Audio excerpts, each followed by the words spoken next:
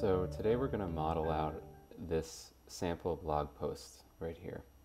And the way that I typically like to do content modeling is in a program called Miro. And we'll link that in the lesson.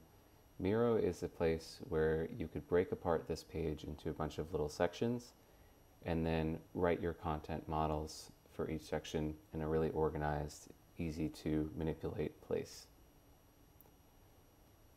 So I use a template when I'm building out a content model. And in that template, there are these little blocks that represent topics and assemblies. Topics and assemblies are both different content types that can exist in a content model. A topic is something that can't really exist on its own. If you were to think of a blog post category, in the travel example, the blog post category is just travel. That travel category can't necessarily live on its own, and so blog categories would qualify to be a specific topic. The blog post itself is kind of a composition of a bunch of smaller components. We have the blog category, a title, an author. So a blog post is what we would call an assembly content type. And I have these two content types separated by color right here.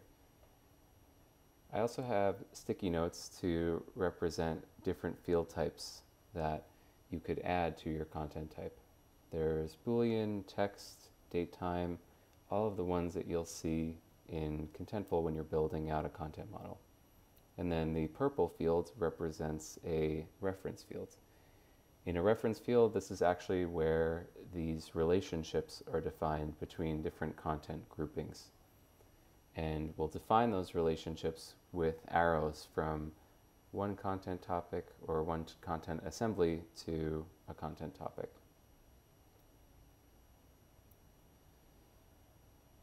So beginning with the topic.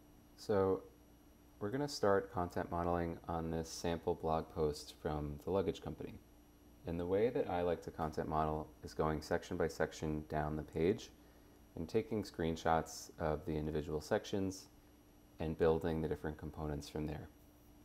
So starting with the top, we have this breadcrumb here, which says travel and then the blog post title. Travel represents a blog post category that this blog post belongs to. So in my mind, travel should be, or blog post categories should be its own content type. If you could see over here, we have blog category. That is a topic because blog categories cannot exist on their own. Blog categories only exist when they're referenced by blog posts. On blog category, we have a component name. This is just an identifier, so it makes it easy for you to find a specific entry within Contentful or the headless CMS that you're using. And we also have category name. In this case, the category name is travel. So if we go back to some of the issues that we had talked about in our list of requirements, one of them is a lack of redundancy in our blog categories. We had an example where there were two blog categories. One was European Union and one was EU, and different blog posts that belong to each of those. We don't want something like that to happen.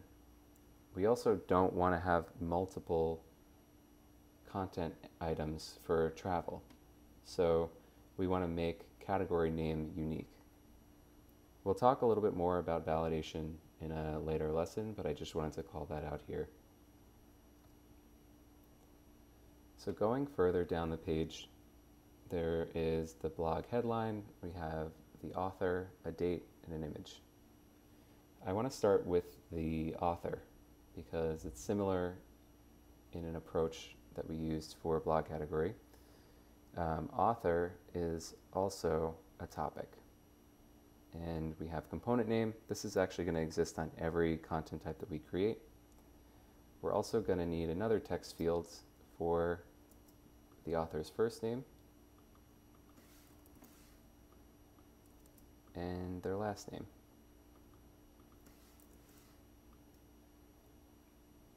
As you can see, there's no other information we need here. This by that you see there, that can just be generated automatically. We don't actually have to create a field for by, unless you did need to edit that. And if you do, I'll show you how to do that when we're building the actual blog post assembly page type. Moving further down the page, we have all of this content here, but before we get to that, I want to focus on this bottom section. So it looks like we have two cards down here that reference other blog posts. And there is a image, a heading, and a subheading. There's also a call to action. So I went ahead and created a content type called card. Card is actually an assembly. And on card, we're going to have a few fields. One of them is component name. Another one should be a reference field that references a blog post. So let me copy that field.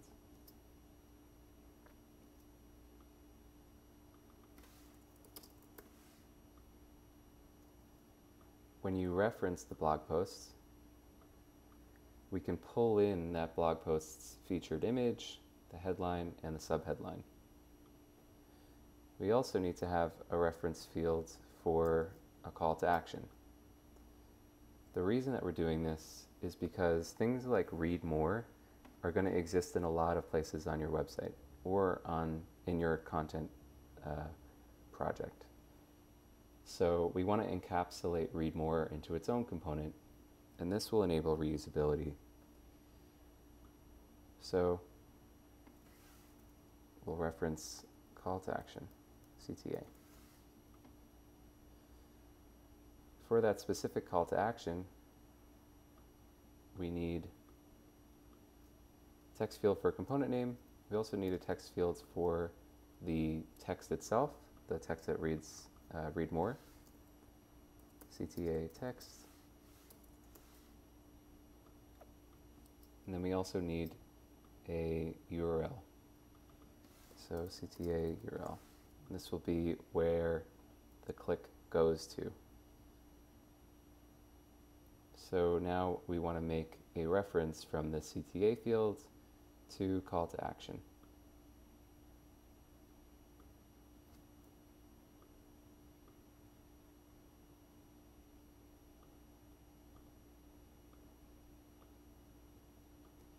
So CTA can pull in a call to action component.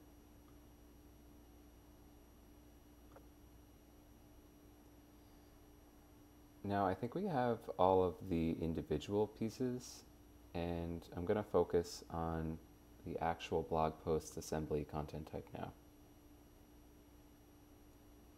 So this is the blog post. It starts off with a component name just like the other ones. Moving down, we have the post headline, or the post title.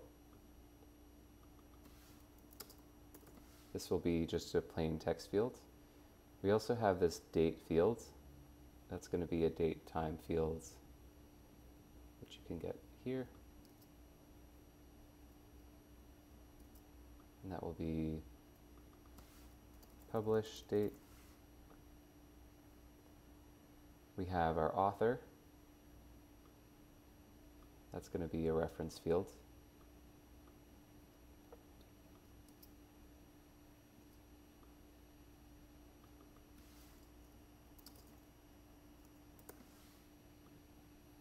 And that will reference one of these author components.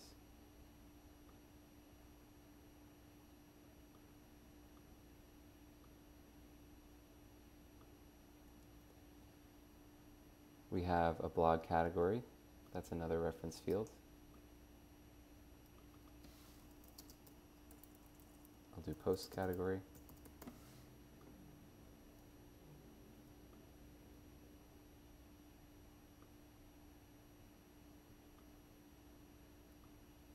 That will reference this entry of blog category. We also have a featured image.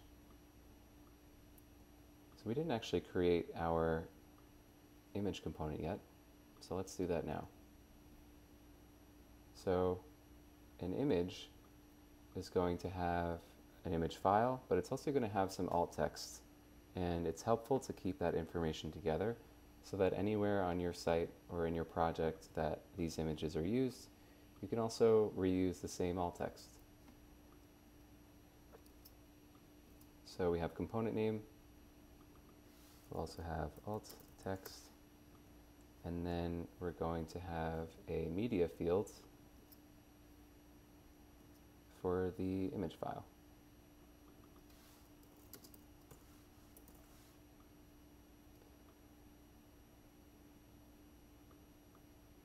So now going back to the blog post, we'll have another reference field for featured image.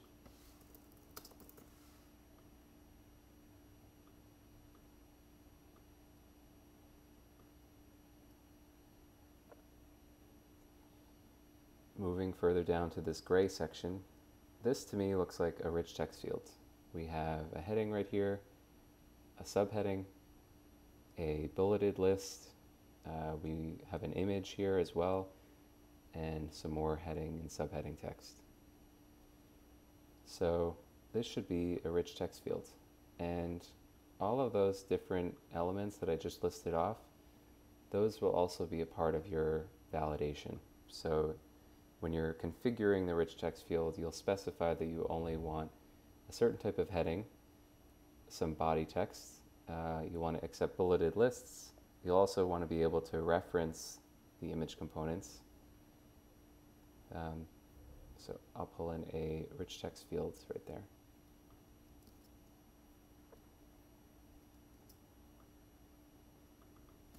So post body. Post body should be able to reference an image as well. Further down on the page, we have this related articles section. And if you remember, we modeled out these two cards as this card component. And the card component is an assembly that can pull in a blog post. And we'll set up our front end to show the featured image, the heading, and the subheading on the blog post, as well as the CTA that we specify. So for this section, we just need another reference field where we reference the two cards that we want for our related articles. So we'll create another reference field, and I'll title this Related Articles. And now we can pull in a card.